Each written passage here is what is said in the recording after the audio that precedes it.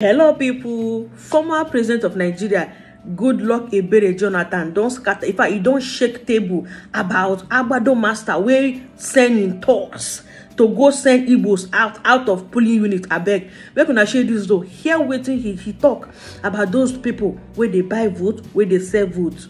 For us who are politicians, our conduct matters a lot.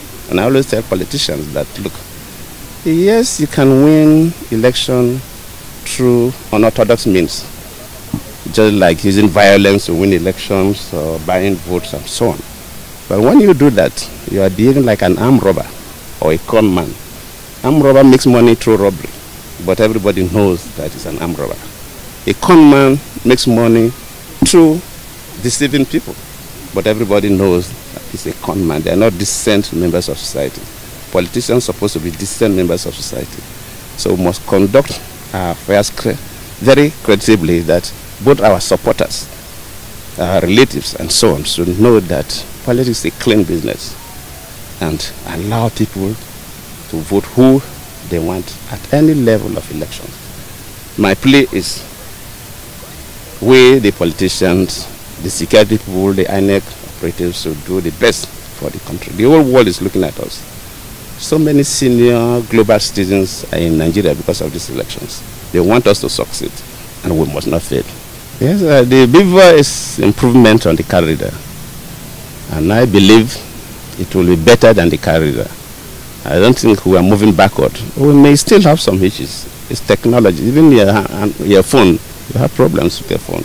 Even if you buy one of the best smartphones, sometimes you still have problems. So I'm not expecting that the whole country, that the beaver machines will work perfectly, but it's a significant improvement, and at least there's an attempt to improve on the methodology. The only thing I request from INEC is that in terms of distributing materials, this should improve on that, because it appears they are using the same method to distribute materials.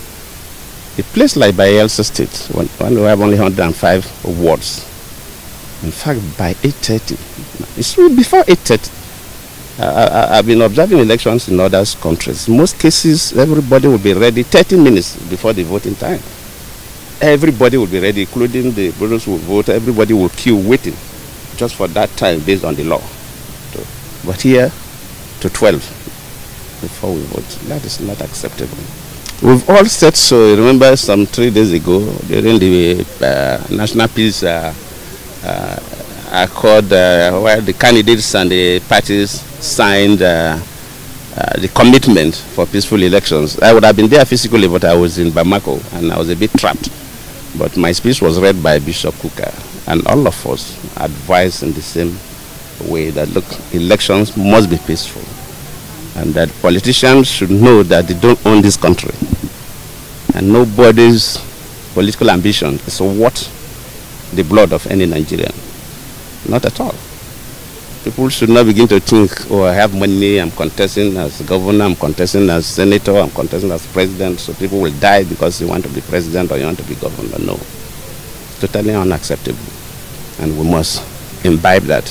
You'll be a president. Look, after I was a deputy governor, from deputy to president, that is 8 years in Aguaye, another 8 years in Abuja, but I'm back as an ordinary citizen.